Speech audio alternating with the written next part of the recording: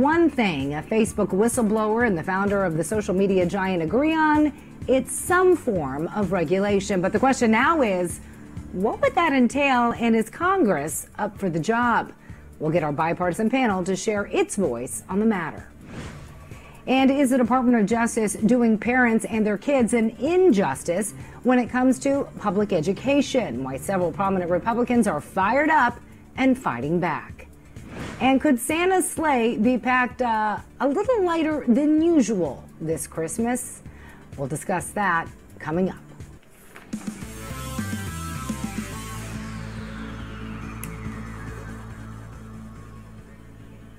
Hello and welcome to this Wednesday edition of News On. I'm Miranda Kahn. As always, thank you so much for joining us.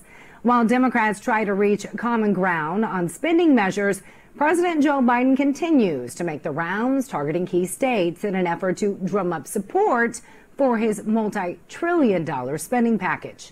But the reception he received was, well, less than welcoming in Michigan. That's where dozens of leery buyers, if you will, stood by in protest yesterday, many of whom are looking at that pretty hefty price tag saying, well, it's too expensive, and also saying the money has to come from somewhere. People here, and this is where Biden is going to be speaking, just over there. But it's obviously a very excited crowd here.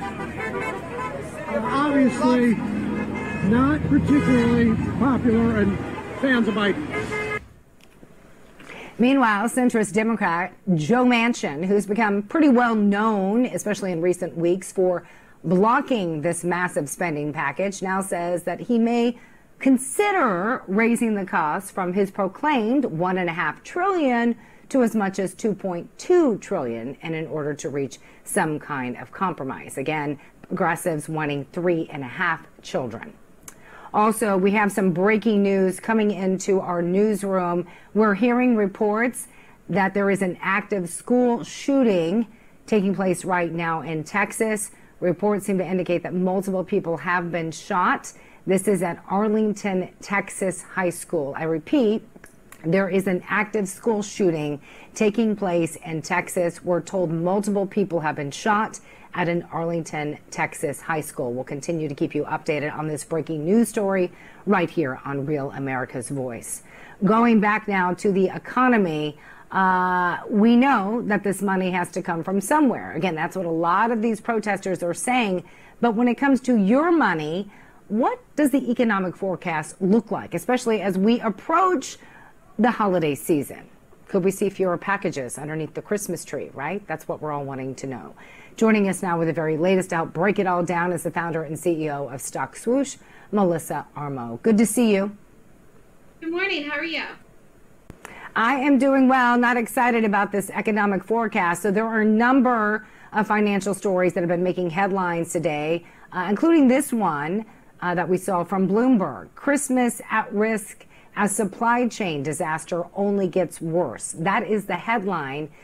You and I, whether it's been on a panel or a segment like we're doing right now, have been talking about supply and demand for quite a while. In fact, here you can see some footage of Southern California's ports. If you haven't seen this, it really is a sight to behold.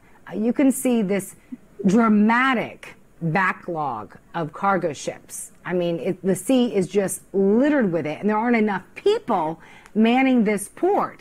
So the supply, in essence, is there, but there's not enough people to get those cargo ships, processed through the port. So interesting. So, Melissa, you wrote your own article titled "Why Panic Selling?" What exactly is panic selling? So are we talking about the housing market? Are we talking about stocks and bonds? What specifically are you referring to in your article? Well, I'm talking about panic selling in general. It could be stock specific or the overall market. And what is panic selling? Panic selling is when people get scared and they sell. Sometimes it's profit taking in stocks or the market. Sometimes it's actually getting out of positions where people are down unexpectedly. Why? because they go to bed at night up in trades or in their investments, and then they get up the next day and find that they've turned around or flipped around where they're actually down money or they're not up as much as they were the previous day. What creates something like an overnight sell-off, which we've seen actually several times in the last few weeks? We've seen it because of these fears of inflation. We've seen it because of the debt ceiling, which they pushed back now. This deadline to October 18th. You know, that's only a couple of days away. That's 12 days away. That's not that far out there. And Congress really still isn't dealing with that. Instead, they're on the Facebook hearing. I mean, you have to wonder really where are some of these priorities right now of our leaders. But I think Friday is a pivotal day for the market where you could possibly see more panic selling, because we have a big jobs number coming out Friday. So the unemployment rate is supposed to come out, and it's expected to be 5.1%. Let's just say that it's around there or better than expected. That would be positive for the market. Now, while the market doesn't always rally in economic news, I think that the market would be relieved right now at this point to have a good number. But the way things are shaping up, just show the picture of the points, we really are having problems getting people back to work. Part of the issue is some of these individual employer mandates, which the Biden administration has been pushing on people, our private companies, to put these mandates in. We've seen that with the healthcare system in New York.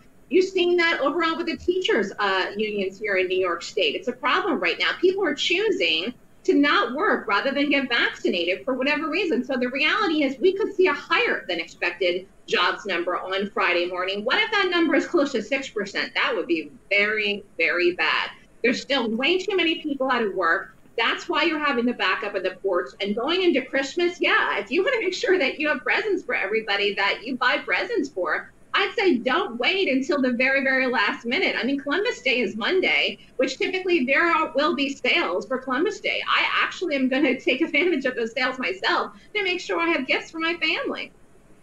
Yeah, and that's what I was going to ask you, because for the people at home, and layman's terms, you know, we've talked about it before, the average household doesn't even have $500 in savings right now. So the idea of stocks and bonds may be out of reach for people. They're just looking to put food on the table and gas in their car. And again, they're worried about having presents for their kids underneath the Christmas tree. Melissa Armo, we will look forward to that jobs report coming out Friday. As always, thank you for your time. And we're going to talk more about the debt ceiling. Also, we're going to have an update on that school shooting that I mentioned taking place in Texas. Arlington's mayor is saying that at least 2 high schoolers from Timberview High School are injured. We're going to try to bring you live coverage of that coming up right here on News On. We'll be right back.